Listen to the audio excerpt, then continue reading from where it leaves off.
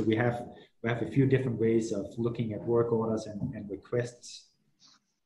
I like this one where we've made some buckets, and again, this can be customized easily just from the front end here directly.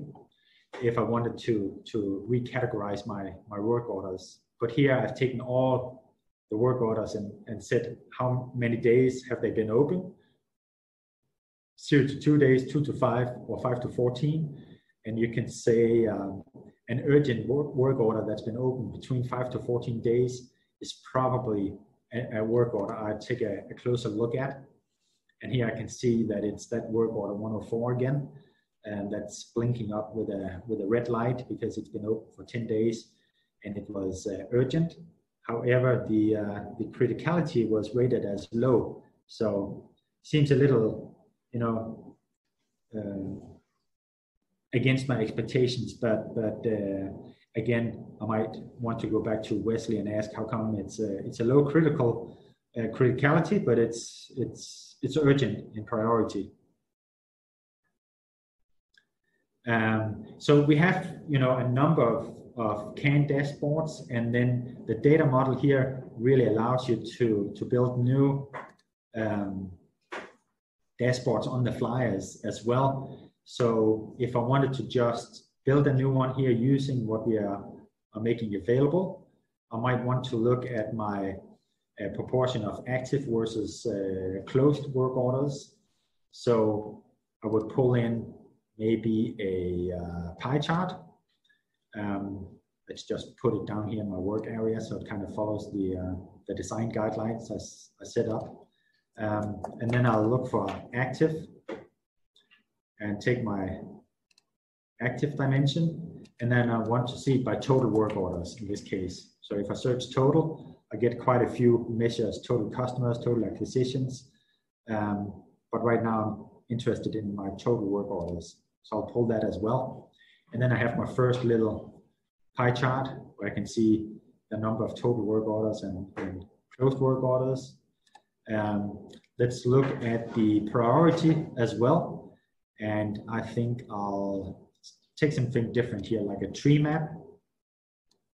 And then I'll take again my total work orders and then spread it out by priority.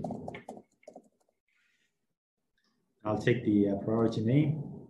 And now, of course, it's starting to come to life here. So I can see I have a lot in the medium and high priority. And then I also want to look at my work orders and who created them. So I'll go in and search created by again. And let's add a bar chart like this. And we'll take created by. And again, actually I didn't mark the right object there.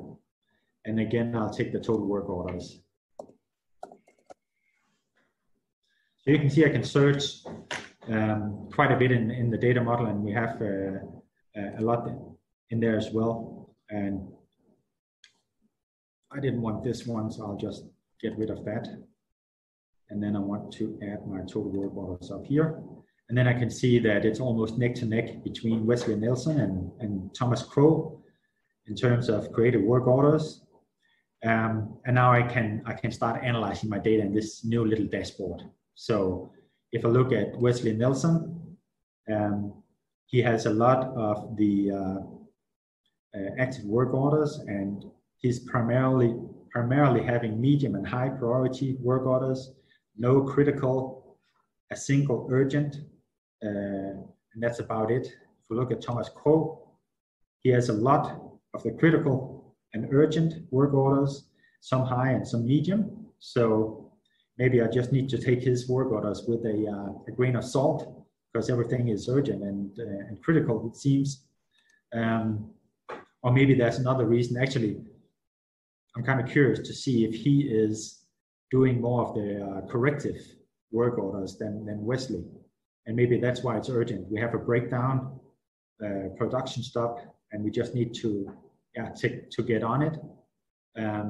So then I'd want another object let's pick a donut chart here just to keep it interesting. And then I wanted to see type. So I need the work order type. Name is this one. And again, the total work orders.